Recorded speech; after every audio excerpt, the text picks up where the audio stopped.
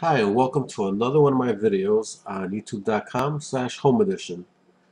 Today I'm going to show you how I stress test my latest overclock. Now right here you see the CPU speed. It's fluctuating between 1600 megahertz and 4600 megahertz. Now this is an Intel i7 2600K CPU.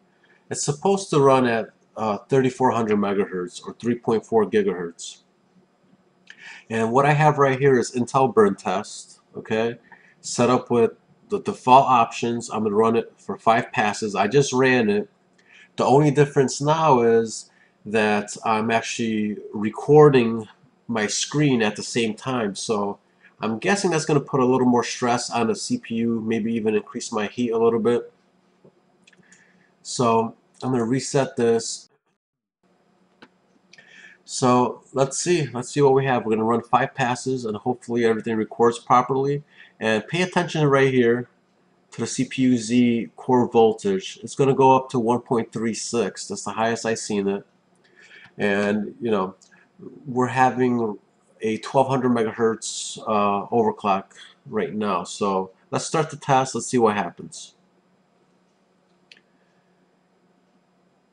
So look at the temperatures. They are jumping up there, aren't they? And there's a distance to TJ max. TJ max is the maximum allowed processor temperature before the processor downclocks itself to prevent any type of damage. And over here under the Intel burn test, we're waiting for 5 results right here, okay? And each result should be the same exact number, otherwise it tells you that the overclock is not stable. Some people recommend you run this for 10 runs, 20 runs.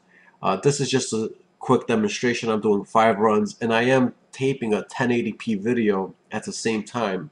So look at my core voltage. It's 1.368.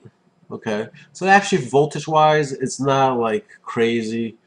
It's not a huge increase in voltage basically. Let me just tell you what I set up in my BIOS. My short duration power limit is 230. My long duration power limit is 200.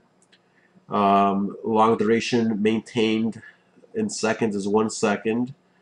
Additional turbo voltage is set to auto. When I had additional turbo voltage set to like plus 0.039, it wouldn't even boot properly. Core current limit is 230. Host clock override is 100 megahertz. Spread spectrum is disabled.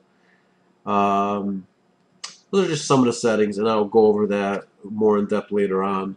So at 4.6 gigahertz, we had a successful pass with the Intel burn test using 5 passes. Everything worked out well. The highest recorded temperature was 95 degrees Celsius, which is hot, but it's still within the limits for short-term testing. Okay, I'm actually one of those people that I'm not going to subject my computer to an hour of burn-in testing. I know some people like to do that.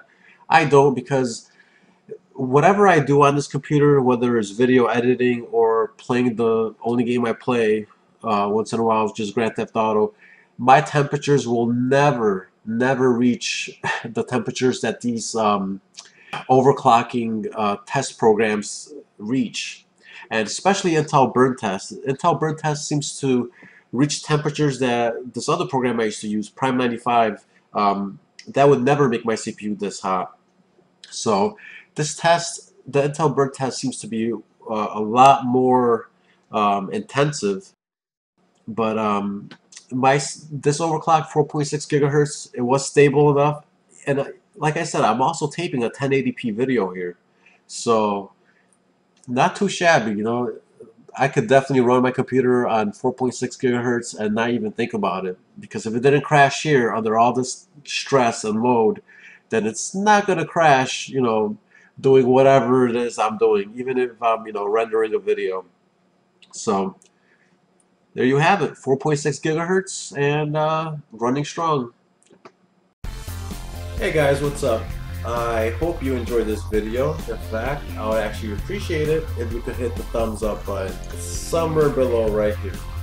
And also, you know what? You might as well subscribe to my channel. Why not, right? You never know what I'm gonna make next. Alright, I'll catch you on the next one.